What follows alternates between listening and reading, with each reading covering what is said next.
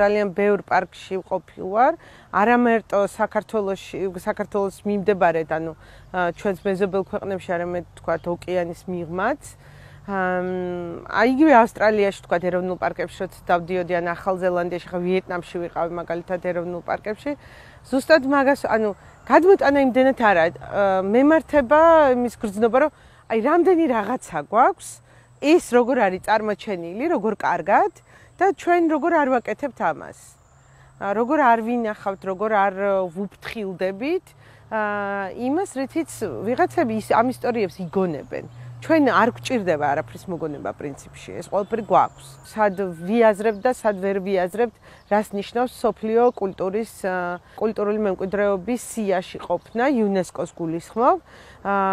ჩვენ ქვეყანაში არის მხოლოდ 3 ამ ეტაპზე ესეთი, ანუ კულტურულ ძეგლებს გულისხმობ, ეს არის გელათი და ბაგრატის უბანი იყო და ეხლა უკვე დაცალკევდა, ცალ-ცალკე არის, ცხეთა და მისი შემოგარენი და მესამე იყო უშკული. იყოს ვამბობ ალბათ, იმიტომ რომ გული მიგრძნობს, რომ ძალიან დიდი საფრთხის ქვეშ არის.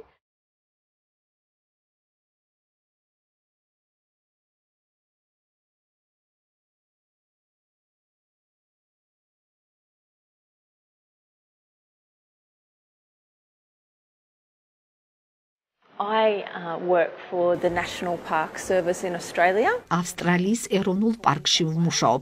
საქართველოში კი მივლინებით ვიმყოფები როგორც IUCN-ის ექსპერტი. კოლეგებთან ერთად ვაფასებ და ვსწავლობ კოლხეთის დაბლობს, რამდენად შეესაბამება ნომინირებული დაცული ტერიტორიები იუნესკოს კრიტერიუმებს. ბუნებრივი მემკვიდრეობისთვის არის ძალიან ფაქიზი და ზუსტი კვლევები. Თავმტკიცო ამ კვლევებით იუნესკოს, რომ მსგავსი ეკოსისტემები არ არსებობს, რომ ეს ღირებულია, მთლიანად ეკოსისტემა წარმოადგენს გამყინვარების დროინდან ან რელიქტურ მთლიან მცენარეულთან საზოგადოებას და სახეობებიც ფლორისა და ფაუნის შესაბამისად რელიქტურია.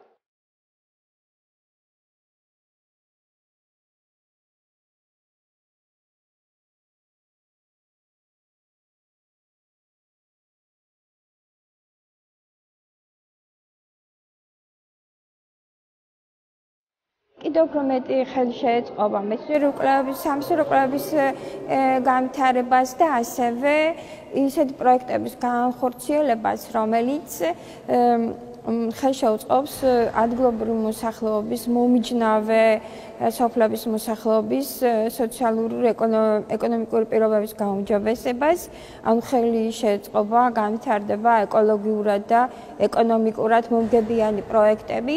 ამის სამეცნიერო კვლევებიდან გამომდინარე საფუძვლები გვაქვს და ეს იქნება მოსახლეობისთვის და ქვეყნისა და რეგიონისათვის მომგებიანი. ექსპერტები მომზადებენ ანგარიშს, რომელიც გადაეგზავნება სათავეობის იუნესკოსას და მომავალი წლის ივნისში უკვე გვეცოდინება ზუსტი პასუხი, მიენიჭება თუ არა ამ ტერიტორიებს იუნესკოს ბუნებრივი მემკვიდრეობის სტატუსი.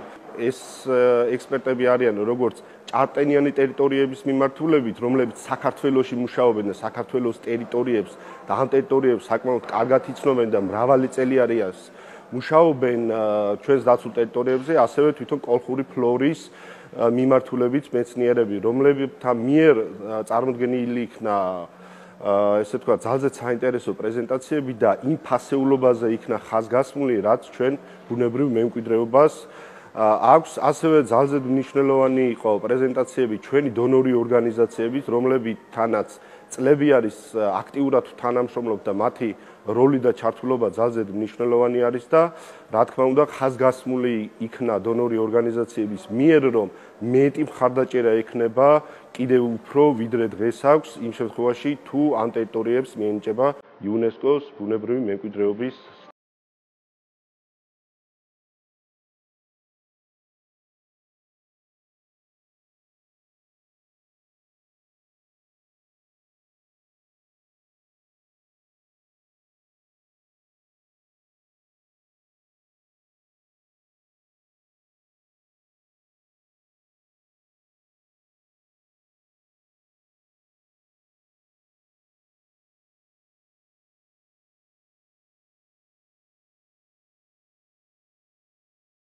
თავიდან იყო მხოლოდ კოლხეთის ტყეები წარდგენილი, მაგრამ ვერ აღიარა იუნესკომ ის მარტო ტყეები და შემდეგ უკვე 2002 წელს უკვე მომზადდა კიდევ თავიდან დოკუმენტი, რომ აი ეს პერკოლაციური ტიპის ტორფნარები წარდგენილიყო, ტყეებს დაემატა ტორფნარები და ნომინაცია გაძლიერდა. მას შემდეგ კიდე დაერთო ის, რომ შემდეგ უამრავ კიდე აღმოჩენები, რომ ჩრდილოეთით მდებარე იმნათი, ნაბადა, ფიჩორი, ჭური, აი ისინი ისე იგივე პერკოლაციური ტიპის ტორფნარებია, ამან გაძლიერა და ძალიან მკაცრი გახადა ნომინაცია.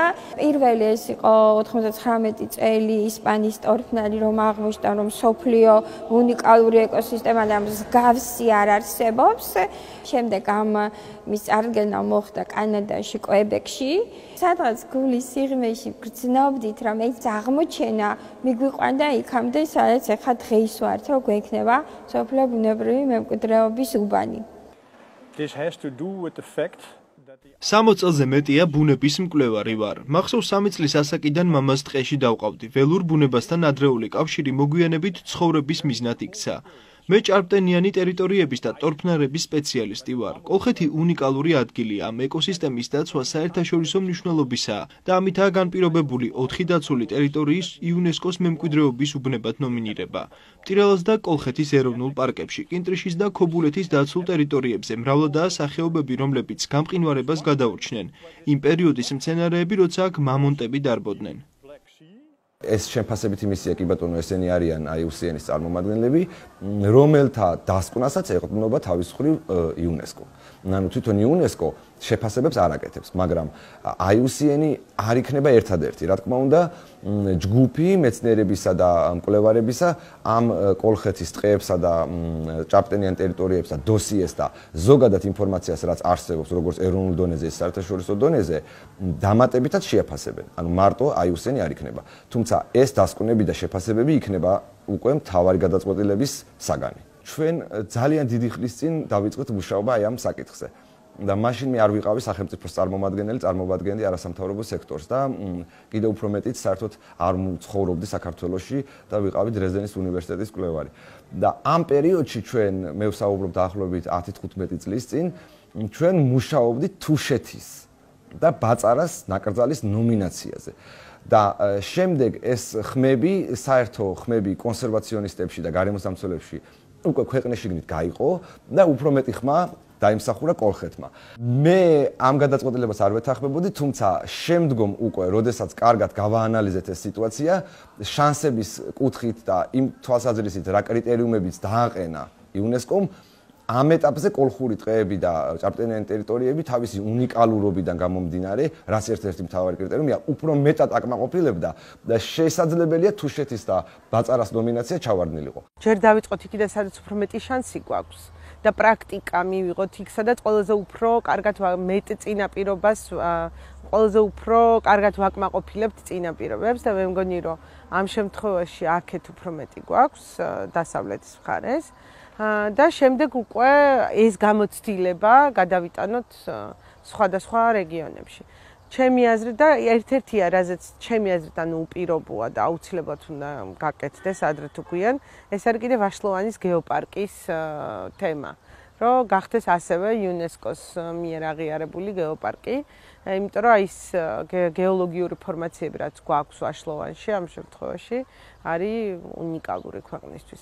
ანუ გვაქვს გვჭირდება სწორად დაგეგმვა, ადგილობრივების ჩართვა, სწორი მართვის გეგმების შემუშავება, როგორც ტურიზმის, ასევე ზოგადად მართვის, ბიომრავალფეროვნების პირველ რიგში, იმიტომ რომ დაცული ტერიტორია პირველ რიგში მისთვის არსებობს, რომ დავიცვათ ის მრავალფეროვნება, რომელიც გვაქვს და შემდეგ უკვე ნელ-ნელა დავიწყოთ, ანუ ამის ეკონომიკურ-სოციალური სარგებლის, ანუ აი თანხვედრა მოვახდინოთ გრძელვადიან პერსპექტივაში. ჩემი თაობის ამოსავალი წერტილი უნდა იყოს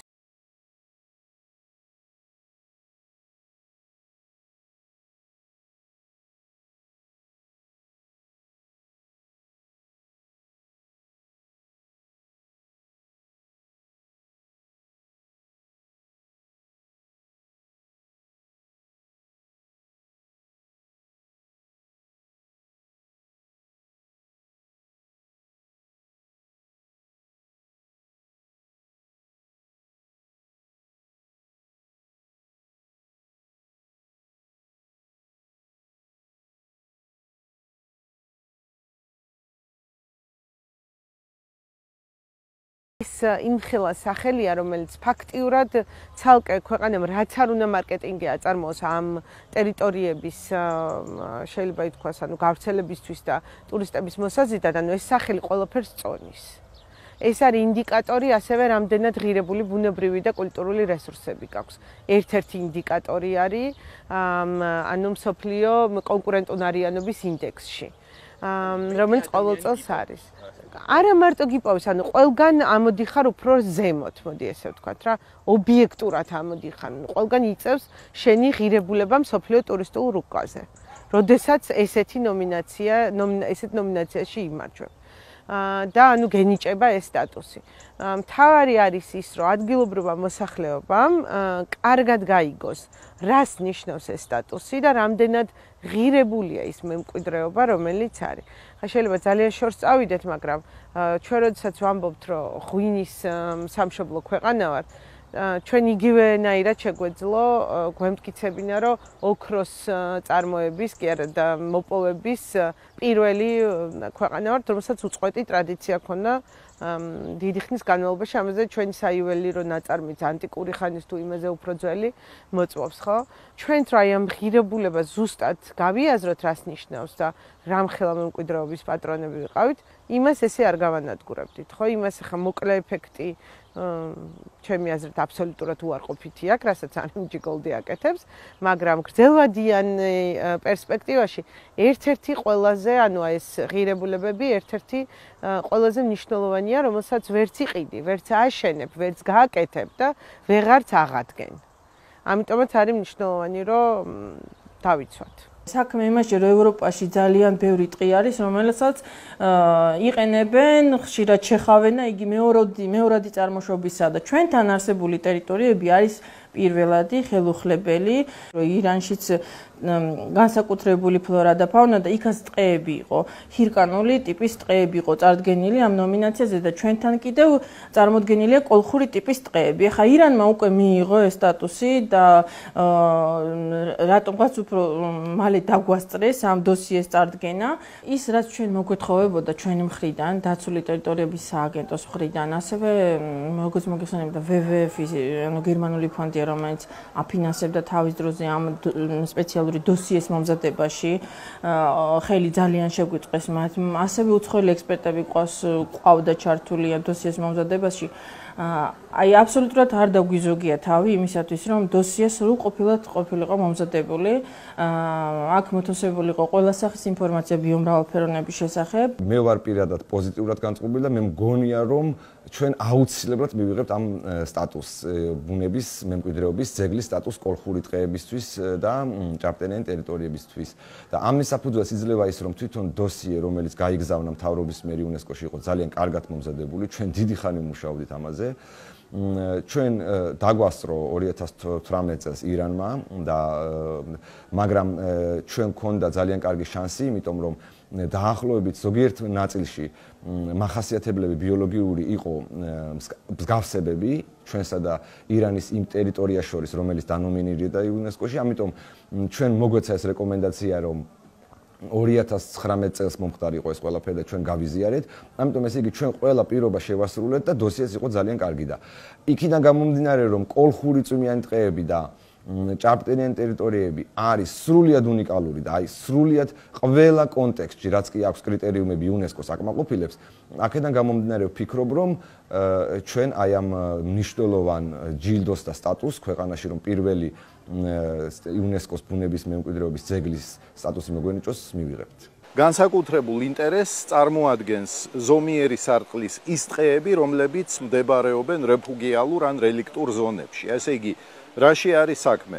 თქვენ იცით, რომ დედამიწაზე იყო გამყინვარებების ციკლი, პრინციპში ეხლაც მიმდინარეობს და არის გარკვეული რეგიონები, რომლებიც ესე კანტიკუნდად არის გავრცელებული დედამიწის ზედაპირზე, რომელსაც ეს გამყინვარება არ ეხება და სადაც მილიონობით წლის განმავლობაში გროვდება უზარმაზარი გენეტიკური და სახეობრივი მრავალფეროვნება.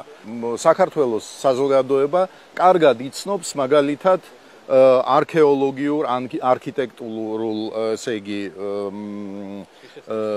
ღირსშესანიშნაობებს და ის, რაც თქვა, დაგვიტოვეს ჩვენმა წინაპრებმა, იცის რომ ეს არის სიმდიდრე, მაგრამ ამავე დროს თითქმის არ არის აღქმული, რომ ბიოლოგიური მრავალფეროვნება არის არანაკლები სიმდიდრე, რომელიც გროვდებოდა მილიონობით წლების განმავლობაში, რომელსაც ჩვენ არ ვიცით, ჩვენ აი ნებისმიერი ახალი ნაკვეთი ტყის, როდესაც იჩეხება, შეიძლება ქრებოდეს რეალურად მწერის და სხვა მცირე ცხოველების სახეობები, უბრალოდ რომელიც შეიძლება მხოლოდ იქ არსებობდნენ.